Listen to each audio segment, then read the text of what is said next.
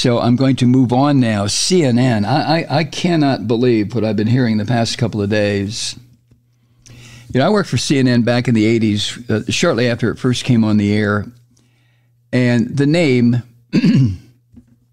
was what they were about.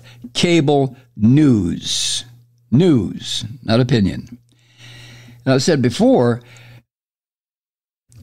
when Ted Turner started that network, it was more or less a reactionary move on his part. He was sick of seeing the networks providing commentary rather than just reporting the news.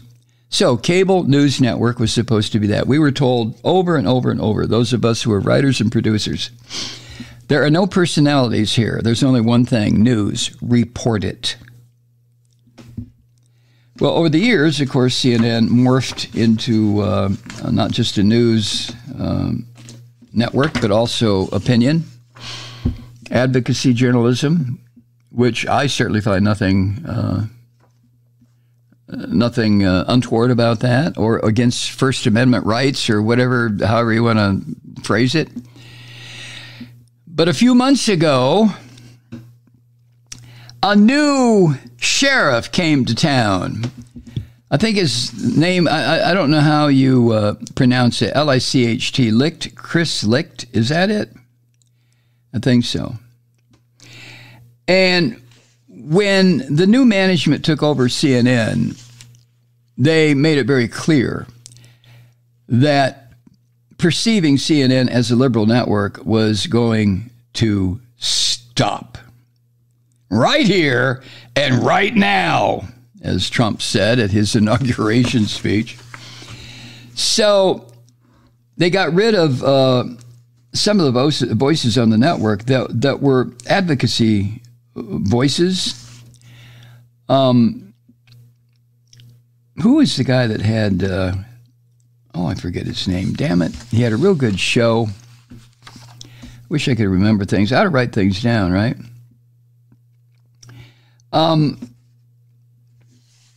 But the new management said that CNN was going to become more mainstream, which is bullshit.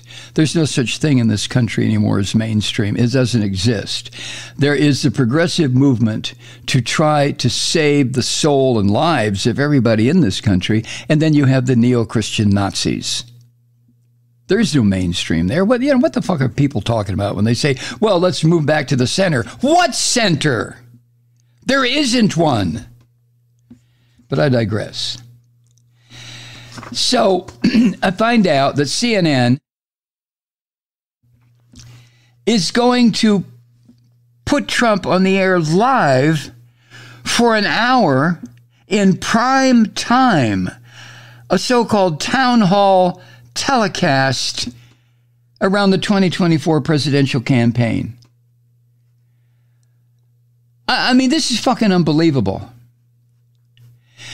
Trump spent the better part of the last 7 years chewing on CNN's ass, attacking its reporters as enemies of the people, like Jim Acosta, reporting fake news. He tried to ban Acosta from the White House.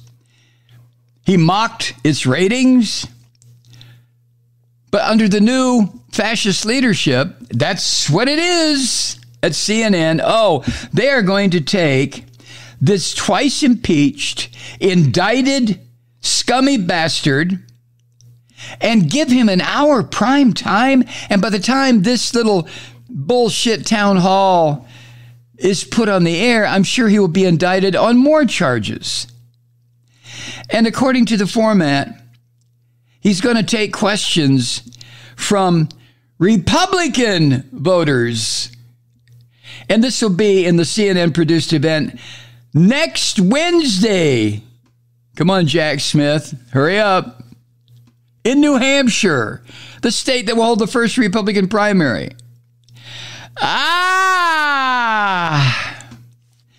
Now, as you might expect, this announcement by CNN, oh my God, got some expressions of shock at both CNN and Trump.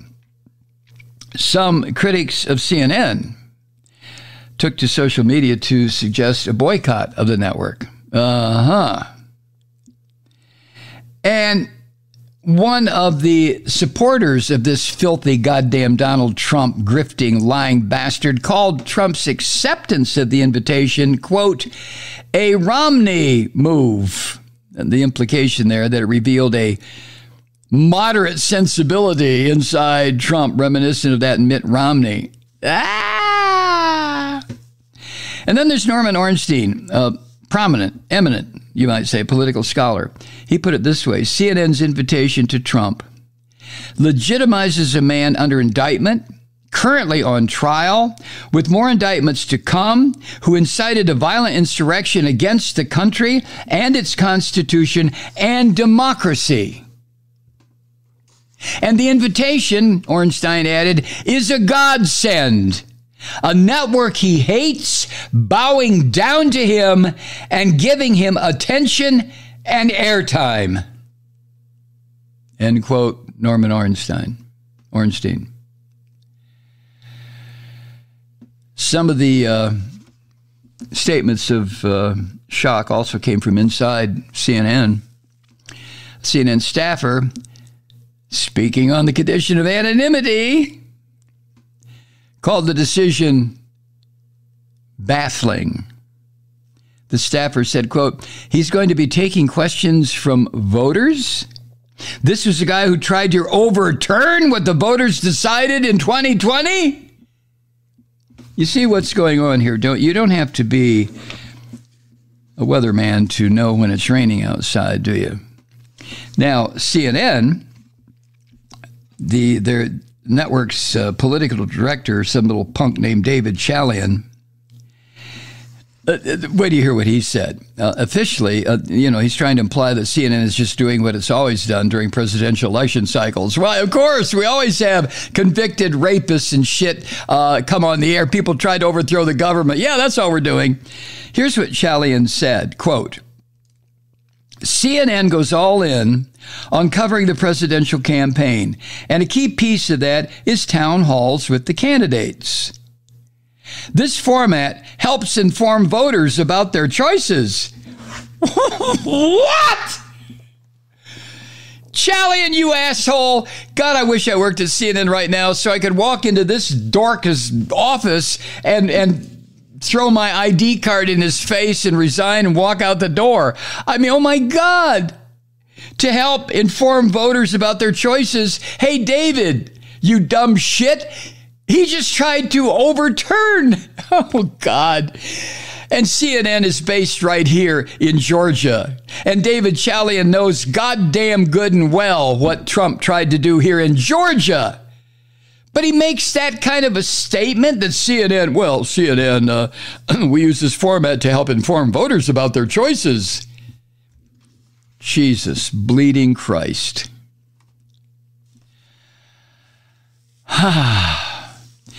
Since the orange vomit left office, he's been indicted on 34 felony counts by a New York grand jury. He worked to promote the violent overthrow of this country.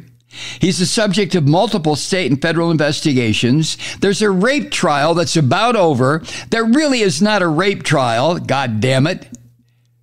It's a trial that accuses Trump of slander, libel, lying. But it's all about the woman that he raped. But Chalian said, okay, that may be true, but he's also the front runner for the nomination. He said this, quote, for us, our job, despite his unique status, is the same. We have to hold him to account for his words and his actions. I don't think our mission as journalists is anything less than to cover the news. And he's the news. Oh, you little bastard, you. Oh, my God. We're just covering the news. That's all. What? Is there an issue here?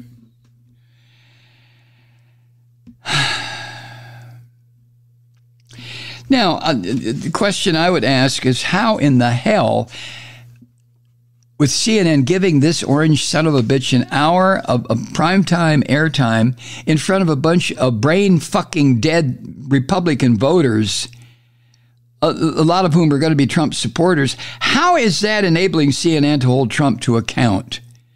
That's what David Chalian said. We have to hold him to account for his words and his actions. So you do that by awarding this treasonous son of a bitch an hour of primetime air? Oh, my God. Well,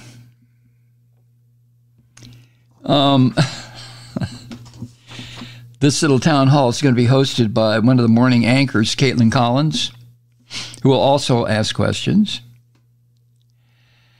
Jesus.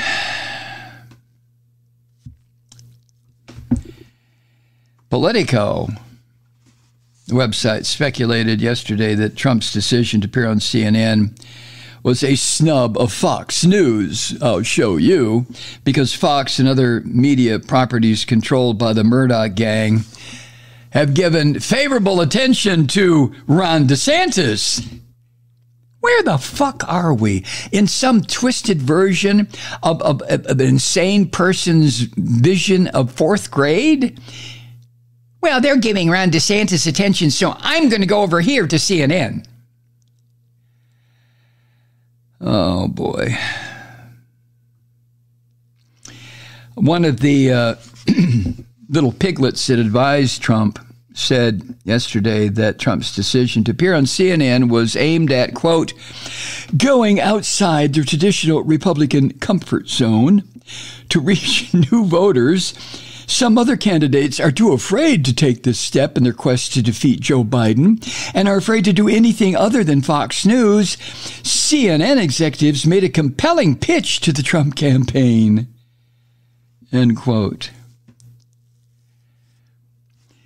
You know who's going to be the winner in this, don't you? The pig, the filthy goddamn orange Nazi, Donald Trump. He'll be the big winner.